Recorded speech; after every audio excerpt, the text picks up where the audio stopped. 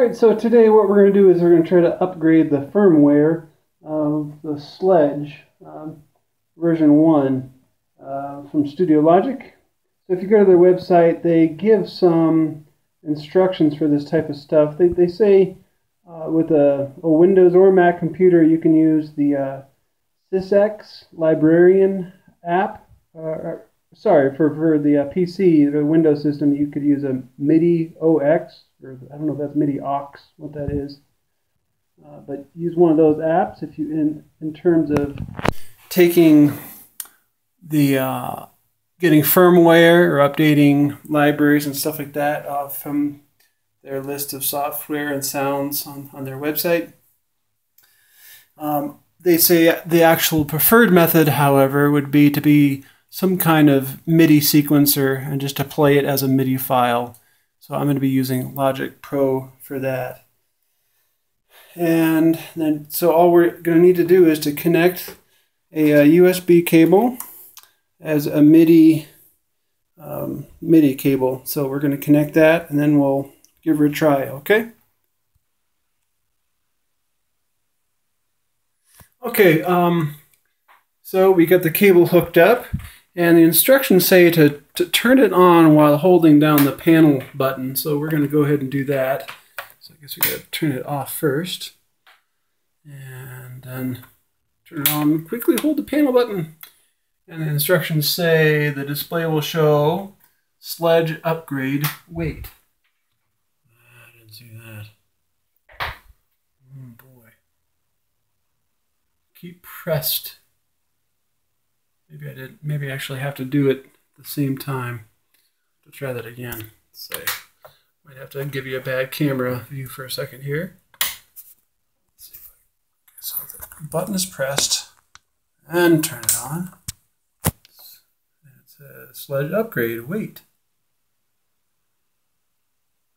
Release the button. Okay. Download the firmware. Okay. Open it inside some kind of sequencer. So let's go get our MIDI file. And show in Finder. Here it is.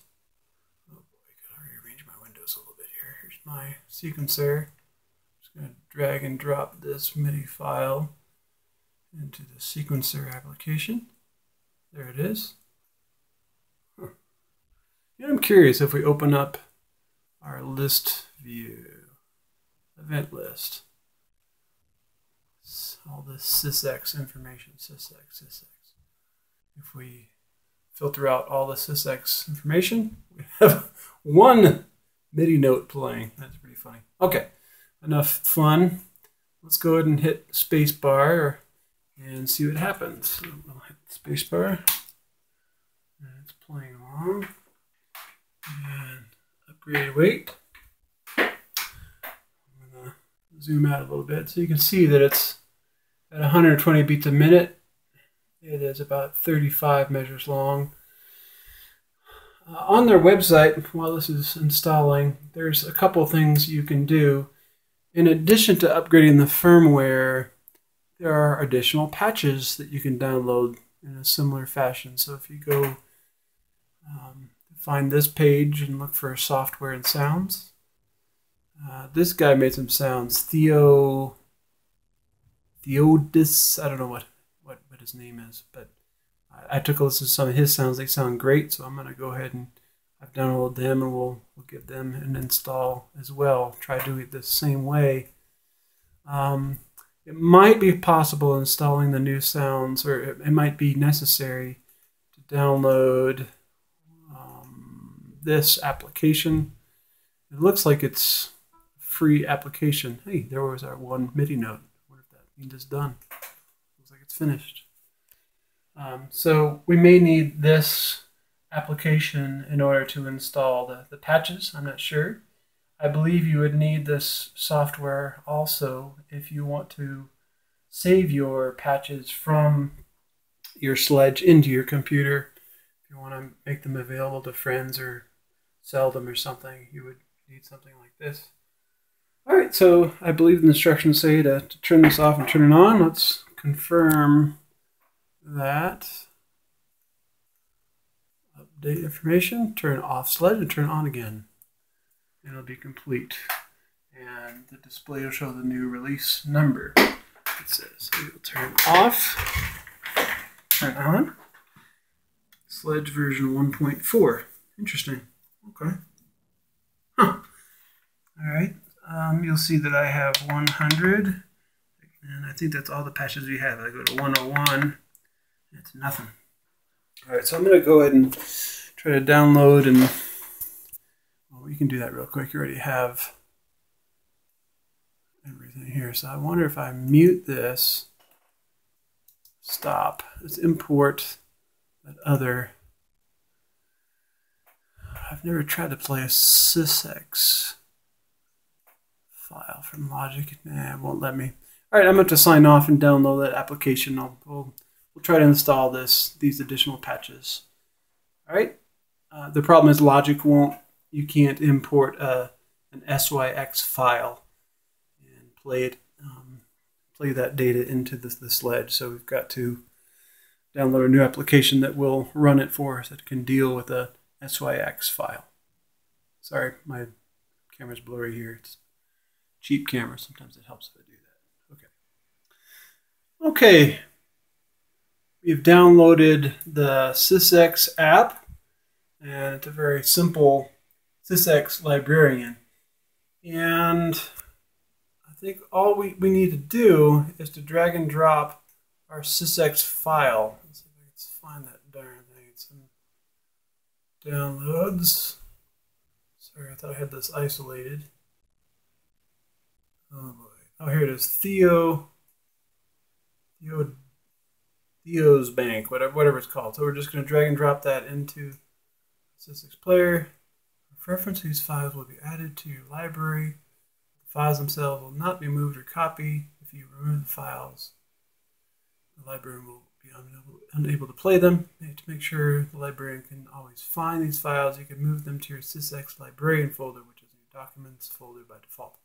Okay, I'm not gonna open this app very often, so I'm gonna not check. Do not again. All right, there it is. So let's give it a try. And one of two things is going to happen. When I push play, it's either going to install these patches in a new bank above 101. Hopefully that's what it's going to do, so it doesn't overwrite the factory ones. But if it does overwrite the factory ones, then we're just going to have to download the factory patches and reinstall them. So we are going to operate under the assumption that if we break it, we can fix it. So let's go and give this a try. We'll push play and see what happens. Push play. It's sending message. I don't know if it's doing anything. We're going to have to do the, like we did with the MIDI thing, I wonder if we have to do that trick. So it's just about to finish up. I believe we'll have to turn off the Sledge and turn it back on. So we'll do that. Turn it back on. Studio Logic. Alright, so that's the default number 1. So let's cross our fingers if I go to 102. If it says something, oh, it didn't work. 101. 100. Alright, so it didn't install, so we'll try to do it a different way. We'll try to hold the panel button while we turn it on. Sledge upgrade, wait. We'll see if we have to do that first. Alright, let's see. Then hit play on the file, sending messages. 51 messages, or maybe it's 500 and something. Just about there. Done.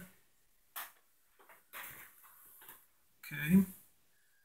Now let's try to turn it off. Turn it on.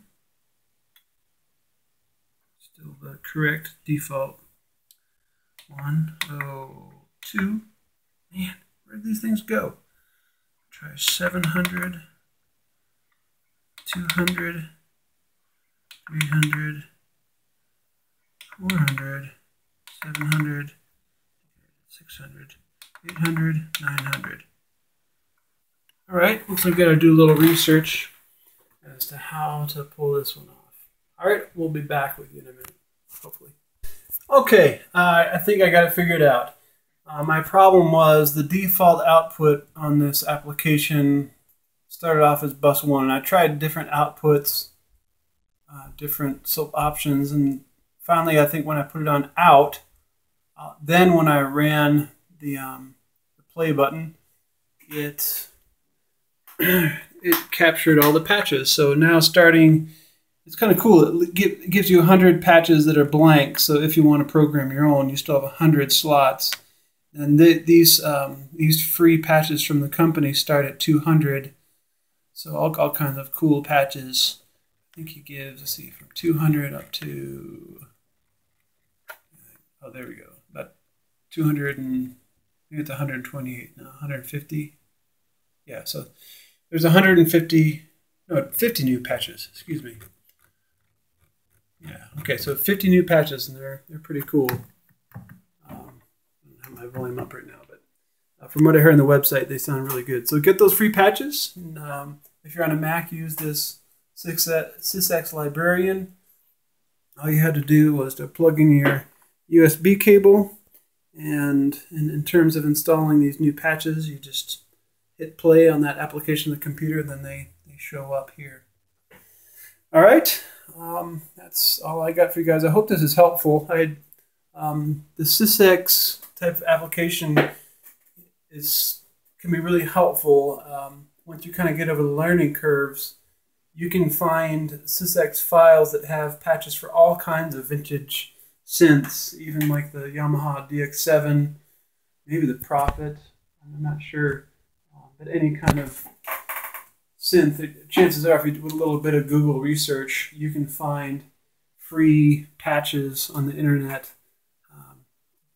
Take advantage of somebody else's programming, creativity, and understanding. All right, hope this is helpful, guys, and we'll see you around.